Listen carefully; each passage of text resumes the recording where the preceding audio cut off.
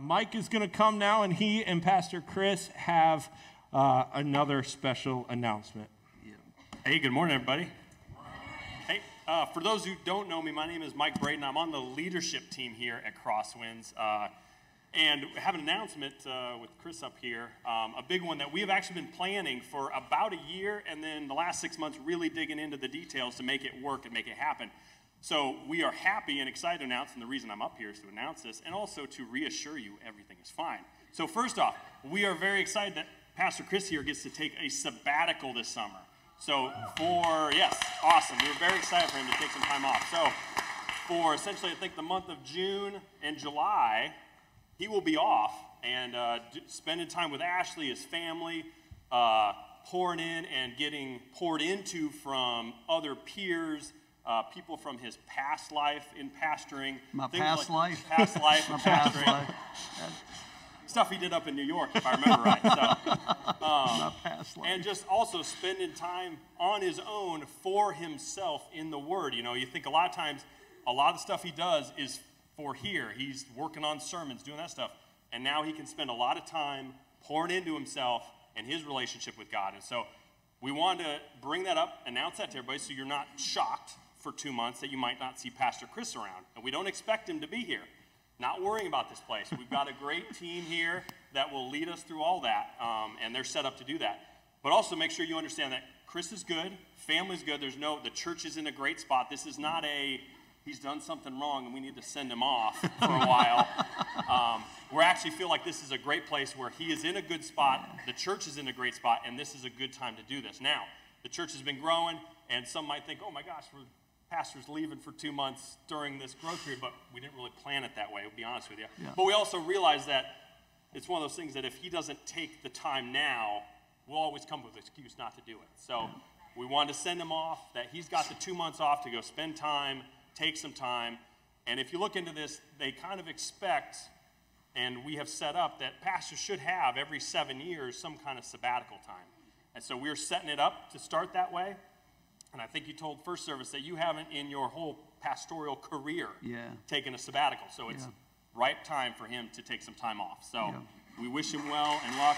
And Chris, anything else you want to say? Yeah, it's just, I really appreciate the leadership team just giving me the ability to do that. You know, pastoring can really be different than than most other occupations because you can't shut your mind down. It's really challenging when you're trying to help people. Like I told the first service, you can be there like this past week. You can be there at one of their most worst time when they're actually experiencing death in their family. And then at the end of the week, you can be there when you're celebrating with somebody the beginning of a marriage.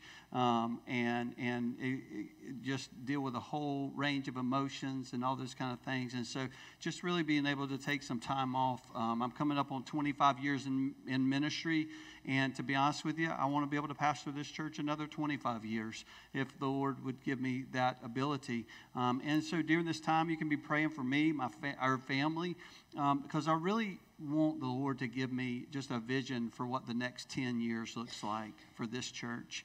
And what that means. And so just really excited about that. We've got a great staff. Pastor Josh will be doing some preaching. Ronnie will be doing some preaching. We have some retired pastors that will be doing some preaching throughout the summer. We'll be walking through the book of Psalms. And so it's going to be just an incredible time. So I'm really excited. So don't stop coming. If you come because of me, then you come for the wrong reason. Because this church is not centered around me. It's centered around Jesus. And you can get something from other people just as well as you can get it from me. So I just want you to know that because the church is about making a difference in the lives of people, and it doesn't center around one person. And so just so happens that God put me in this position to help continue to move the church forward. So I just really appreciate that. Thanks, Mike. Thanks, Mike. Appreciate it. Awesome. We also, just in transition before we continue just our time of singing, we wanted to take a moment and pray for Pastor Scott. Some of you may know, but most of you probably don't, that for about 4 months now, Pastor Scott's just been dealing with some physical stuff that's going on that I'll let him share in just a little bit. but he's had some physical stuff that's been going on. And I find it really interesting that now he is our second staff member that has began to just be affected physically in a time when the church is growing probably more than it's ever been. Which, to be honest with you, I wonder if it's part of the enemy trying to do something. You know, I don't always like to give the enemy credit, okay, because he doesn't deserve credit. But we wanted to take a moment and just pray for Pastor Scott. So I'm going to ask him to come on down here, and his wife and his family. I think they're here. And so if you would like to, I'd like for you to come down. I don't know, do you want to say something now, or do you want to wait till after we pray? Okay. So if you guys want to come, some of our leadership team and some of our volunteers, just anybody, if you're here and you would like to take a moment and just help us to pray for Pastor Scott. I realize that, too, that there may be stuff that you're walking through this morning, maybe even physically, much like Pastor Scott. What I love about the beauty of this church is what you see right here, right now, is that it's okay to not be so structured as a church that we can actually stop and take time to pray for people, okay? And so I just wanted to be able to do that. I'm going to anoint Pastor Scott, and we're just going to pray over him. So if you would bow your heads and close your eyes and just let's pray together. The Bible says that, when somebody's going through something, that we're to call the body together. It says to call the elders of the church and the body of Christ to pray over each other. And so that's what we're doing for Pastor Scott. Jesus, we just come before you, and we thank you for who you are. And God, right now, I just anoint Pastor Scott in the name of Jesus. I pray that you would touch his body. For whatever reason, you've allowed this to touch him. And God, we know that it's no surprise to you. And God, I just pray that you would start the healing process right now over his body. I know that this has been just a big emotional journey for him as well. And so, God, I just pray that not only would you touch him physically, but you would touch him emotionally, even spiritually, God, that you would encourage him during this time. God, I thank you for Pastor Scott, and I thank you for the gift that you gave us in allowing us just to connect over 13 years ago, and just the value that Scott has had for this church. And continues to have. And there are so many parts about him that have impacted this community that most of us never would even know. And so, God, I just thank you for that. I thank you for what you continue to do in him, for what you continue to do through him. And so, God, we just wanted to come around him and Rebecca and their family this morning and be a part of the love and support and the prayer for them as he continues just to walk through this. Again, would you heal him in the name of Jesus? And we just give you all the glory and honor and praise for who you are, Jesus, in your name. Amen.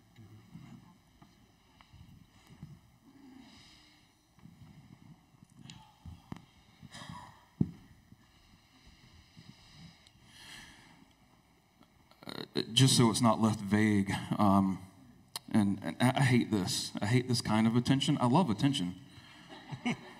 I hate this kind of attention.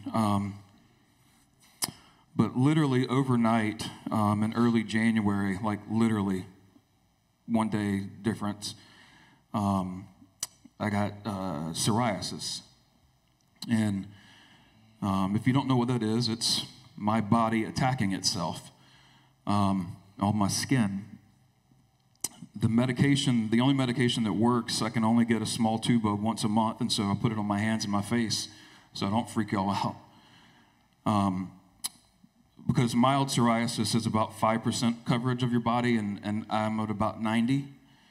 There used to be this practice in Imperial China called death by 1,000 cuts, and that's what it feels like 24 hours a day. and I'm angry, and I'm bitter.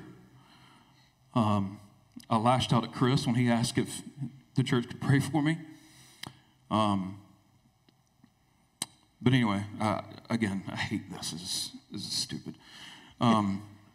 You just don't like crying. I don't. I really don't. I'm so mad at you right now for making this happen.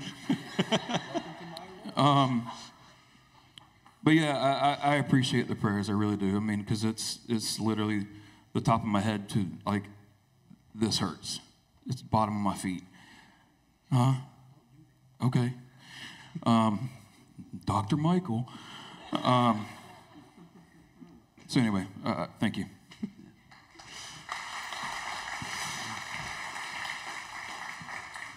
Amen. If you would stand as we prepare to continue in worship. And I said this in first service, I'm going to say it again now. The importance of what we just did can't be stressed enough. This works. And if you didn't believe it before, I believe it now. I believe it now enough for all of us.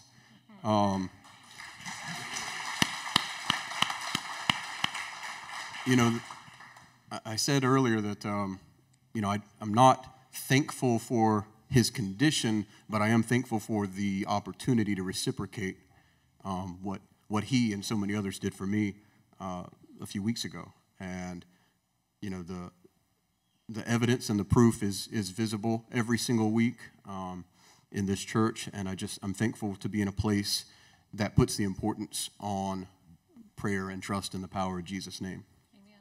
So if you would, join us as we worship that name again today. Amen.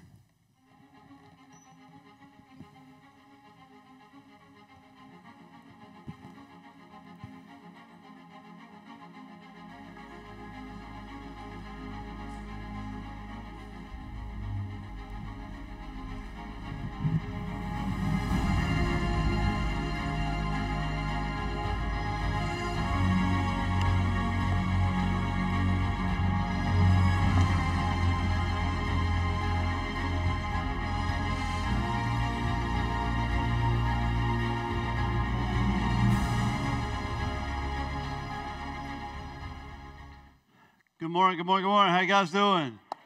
Yeah, man, great to see you guys. Glad you're here. If this is your first time, we are glad that you are here and believe that God has something for you. You know what? You can try and do life without God. You can try to do things your own way.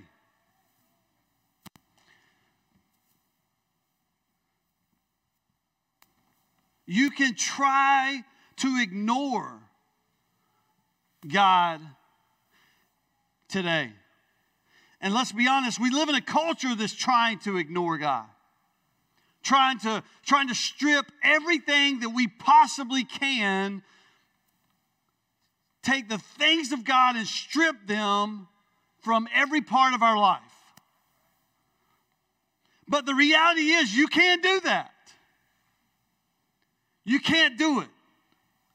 We started talking last week about this whole idea of peace in our life. You see, because we started talking a couple of weeks ago, just before Easter, we started talking about the disciples and kind of what they were walking through, this journey that they were going through in the last week of life of Christ before he went to the cross and died on the cross. And then last week we started this journey of looking at the disciples and what they actually trying to put ourselves in their situation and try and understand what they experienced after all they had seen and been through.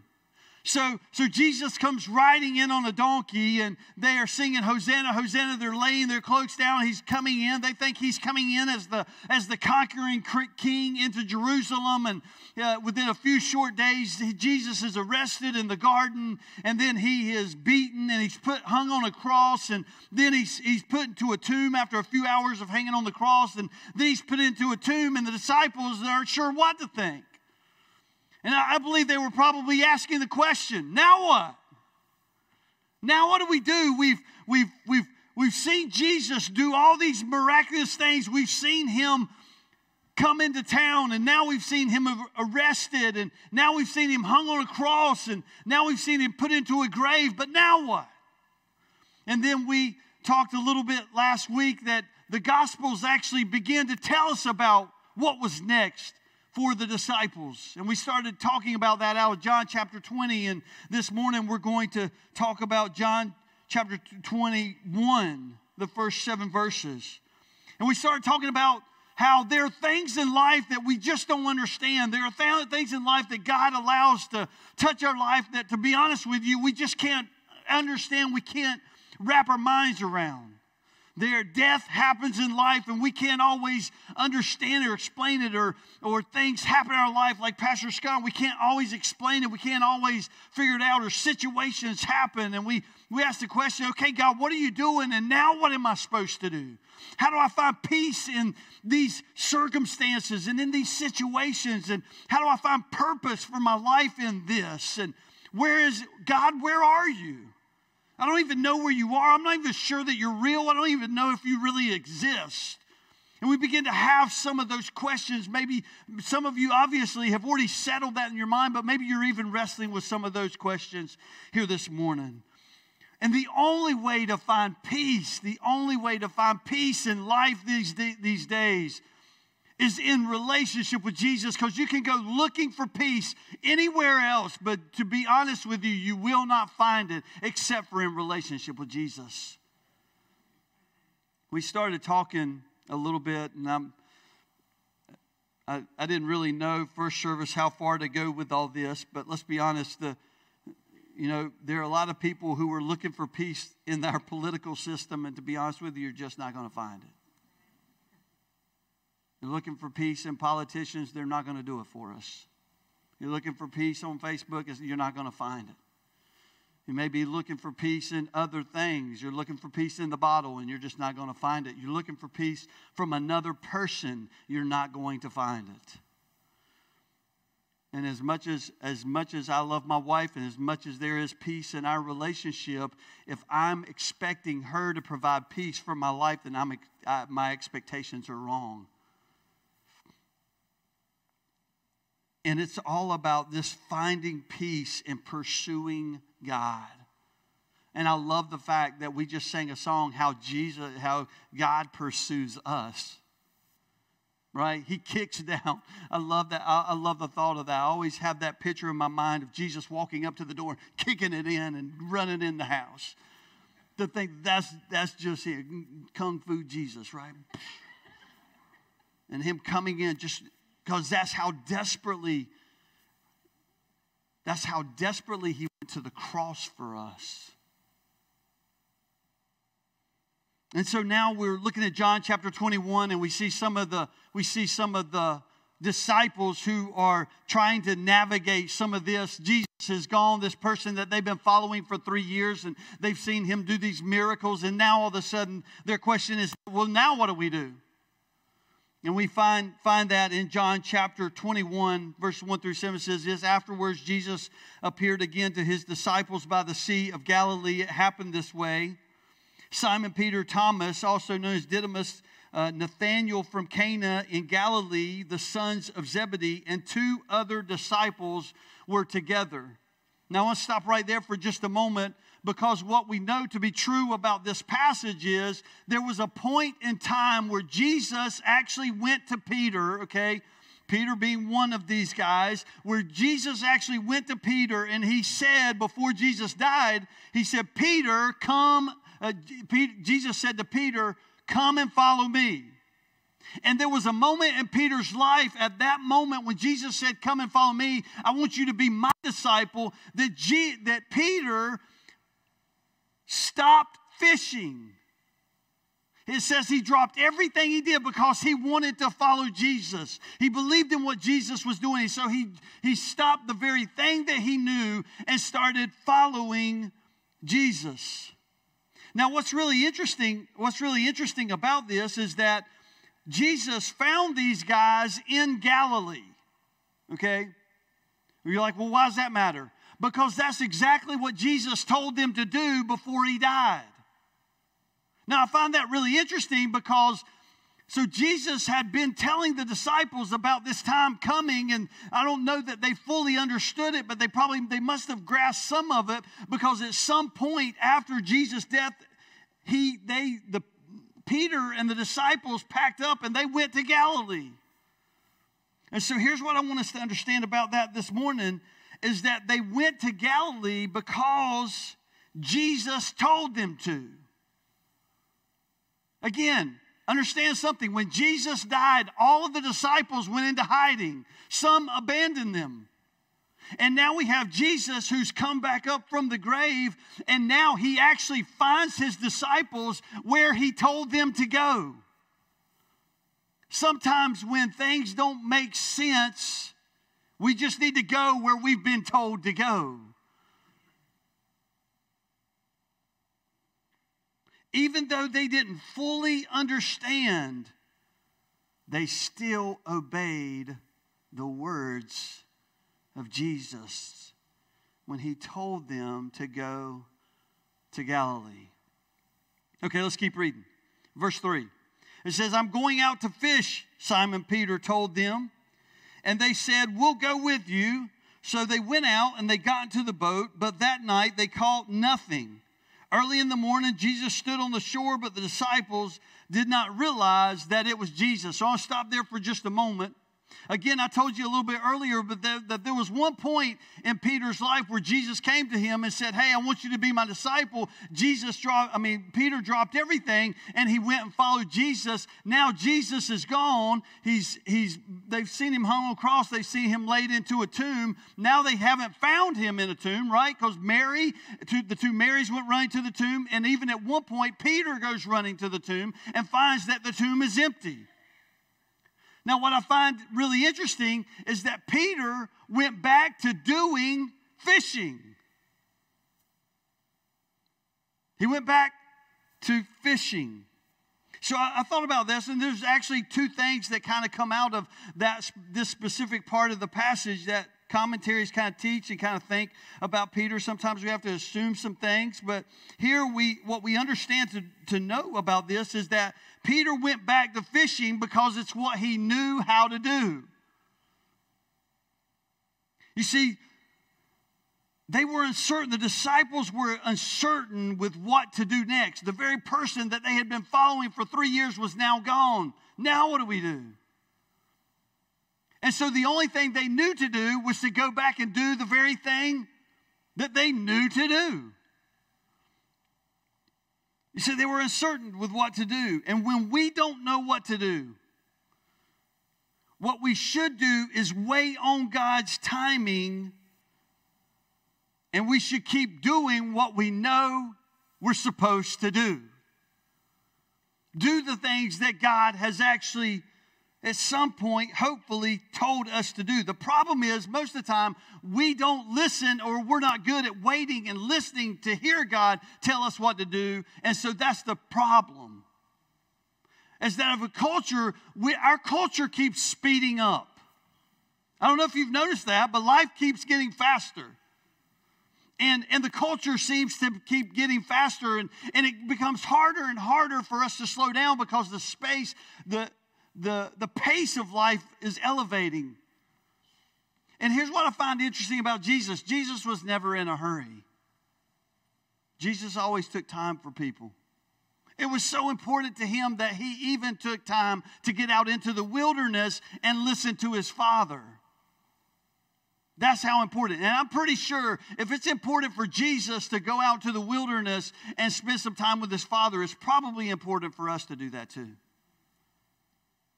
And so they went back to fishing.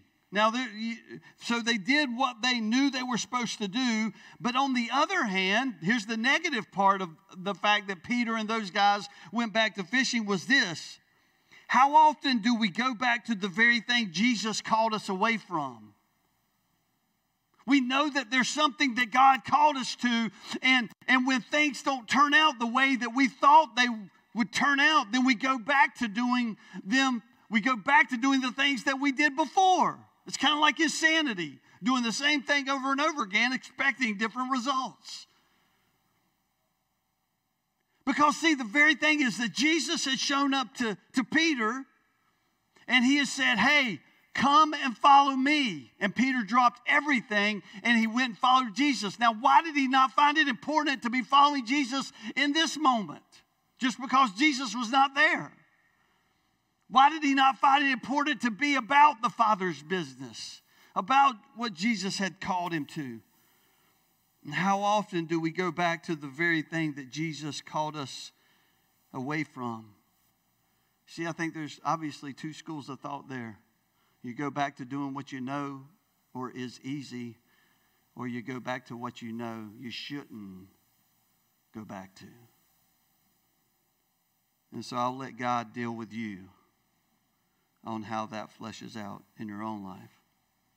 And then verse 5, he says, he called out to them, friends, haven't you any fish? No, they answered. He said, throw your net on the right side of the boat, and you will find some. Now, I find it really interesting. Okay, put yourself in this situation. You've gotten into the boat. You've gone out there. It says that they were about 100 yards, so they were about a football field out. And all of a sudden, they see this guy on the shore. Must have been early in the morning. They said, some commentaries say, some scholars say that could have been like a mist over the lake or whatever. And this man's hollering at you, right? You've been fishing all night. Anybody stayed up all night working on something?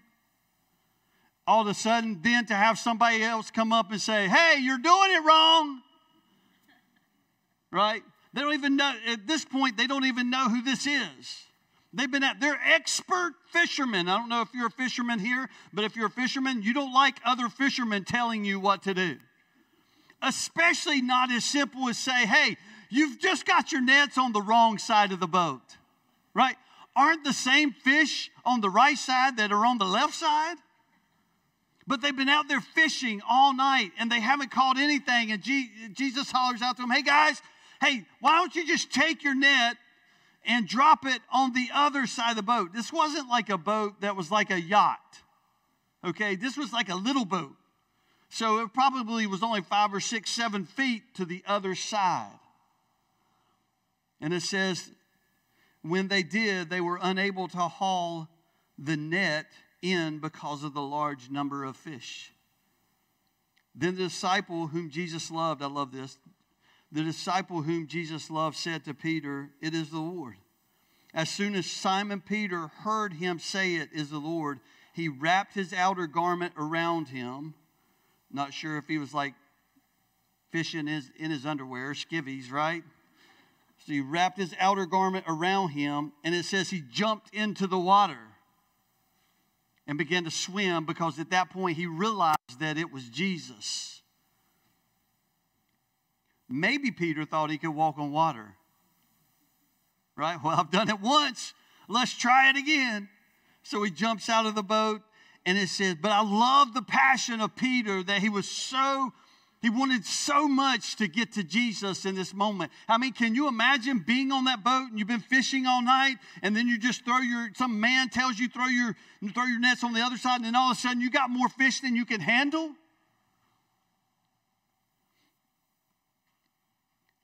And as we think about that, and I started to think about what that meant, I wrote down these two things. Life works better with the guidance of God.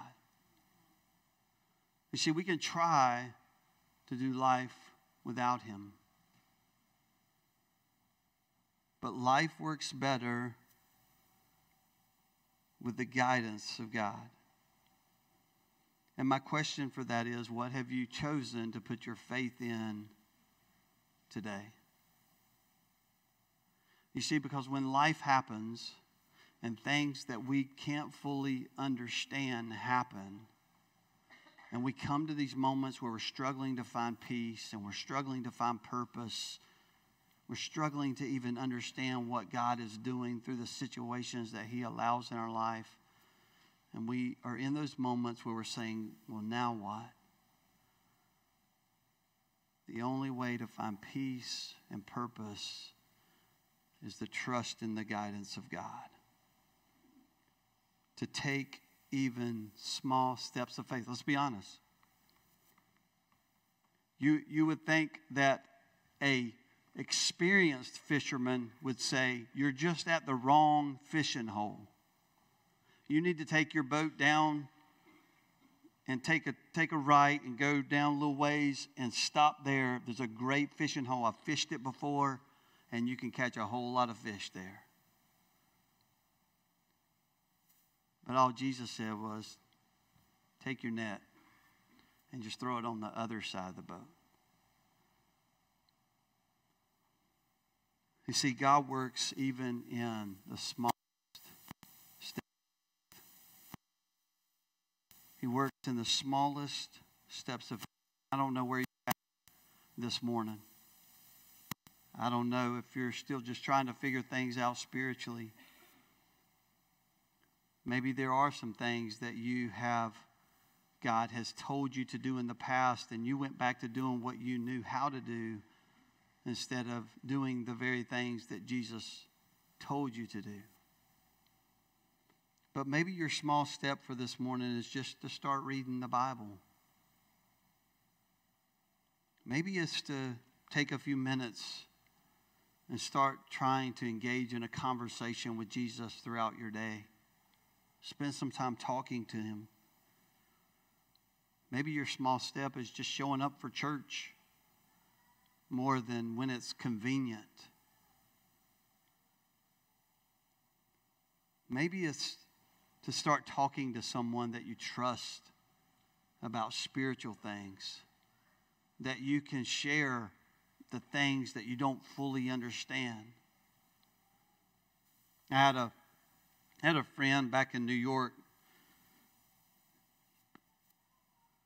and we got into conversations. We played basketball together. His name was Kevin. He was a huge dude. He was probably like 6'3", 6'4". He landed on me one time, about broke my ribs. But he called me one day. They started going to church with Ashley and I, and he called me one day, and he had started reading his Bible. And he said, these were the first words out of his mouth. He said, hey man, can you explain this whole Noah thing to me? Because I don't understand what the hell it's saying. You're like, oh, Pastor Chris just cussed. And I loved it because it said to me that he got into the Bible. And so maybe your small step of faith is just to start reading the Bible. Maybe it's to talk to somebody about spiritual things. Maybe it's to become a part of a small group. Maybe it's to invite someone. Maybe God's He's been trying to get your attention, that there's somebody in your life that he just wants you to invite to church. Whatever it may be. Your faith, it can grow by just taking small steps and trusting what God has on the other side of the boat.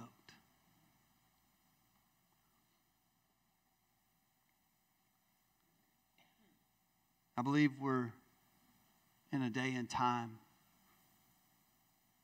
where we see spiritual things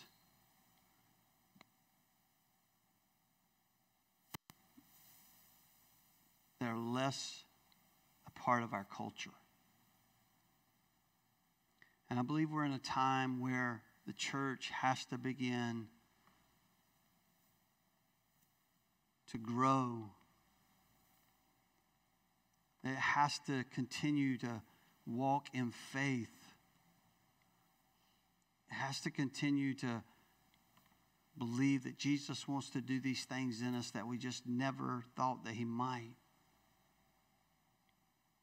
To be a light in our community. To be people of peace. To be people of purpose. To be people who help others know how to navigate the questions of now what? What do I do now? And so it takes us being able to take moments like we're in and like moments that we'll be in the days ahead, because I can't promise you that life's going to get easy. I had a conversation. I shared this with the first service. I kind of wrestled with it first service, but I'll be just honest with you. I had a conversation this past week with a guy. We were talking about what was kind of transpiring in our culture. Do you know that things that happen in culture affect the church? Right? Yes, we are to be a light, but we have to understand what's happening in the culture around us.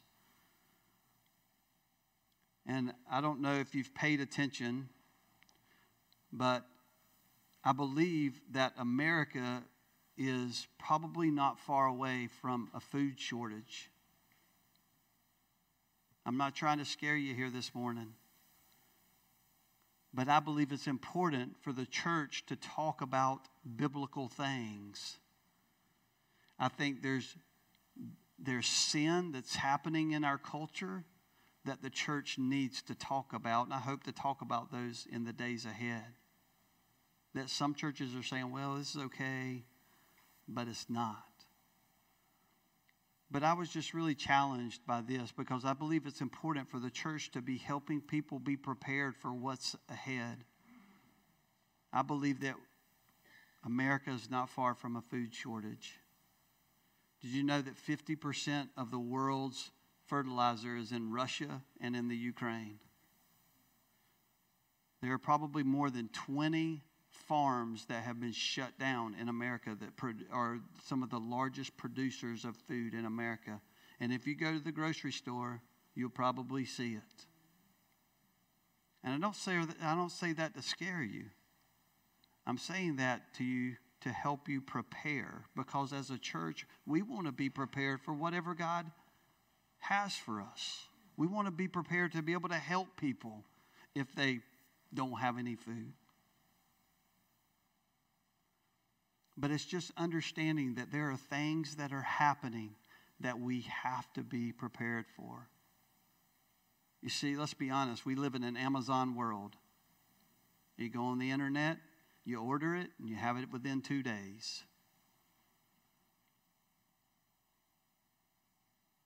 And the only way that we're going to find peace, the more that chaos is created, and I believe that. I believe the enemy is against us. I believe the enemy is against what's going on. I believe that, to be honest with you, I think we create some of our own chaos. People profit off of chaos. I'm not trying to be political, okay? But I just think we need to be prepared. And the only way to find peace in those moments is small steps of faith. To trust God with what He has. It doesn't mean we're lazy. It just means we pay attention. It means we take those small steps of faith to get into His Word, to have a relationship with Him, to be able to find peace in those things and understand that there's purpose. Because we just sang a song that Jesus is coming back. And so we can stand on the faith and the foundation of that as we continue to move forward in the days ahead. Let's pray.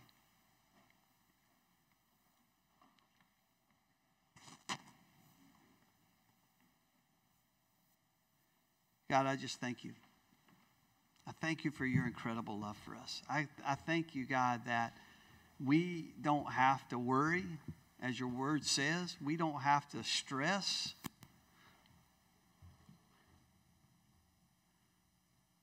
That just because the world is changing, you never change. And God, I pray that you would help us, much like the disciples, to be able to navigate things that we don't understand, whether we're in the midst of it right now, whether it's stuff that we've experienced in the past, or it's stuff that we're walking through right now, or it's stuff that may happen in the days ahead. That we can walk in peace in hope, in faith. And so, God, would you grant us that wisdom this morning? If you're here and you've never given your life to Christ and you'd like to say yes to Jesus today, to be honest with you, it's just a small step, just like Jesus told the disciples to throw their nets on the other side. I believe it's just saying yes to Jesus today. Jesus, forgive me of my sins. I've been trying to do this all on my own. Come into my life. Forgive me for my past. And today I want to begin anew in relationship with you. And that's the best way to find peace in life. Maybe you're here and you know that there are some things that God's told you to do, much like Peter. And maybe you've walked away from it at some point, and maybe God's saying to you today, it's time to go back.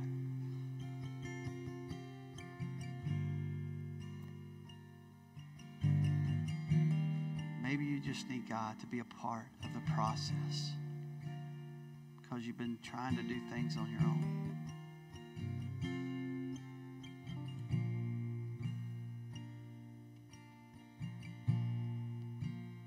God, I trust that what you've spoken today, that would resonate in the hearts of people.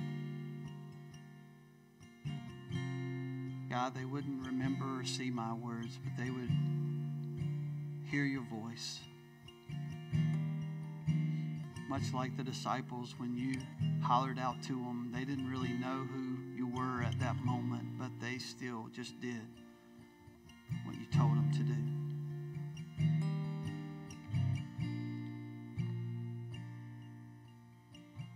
God, we know that you love us. And you have an incredible plan for our lives and purpose. And so, God, would you continue to help us just to pursue that in our life today?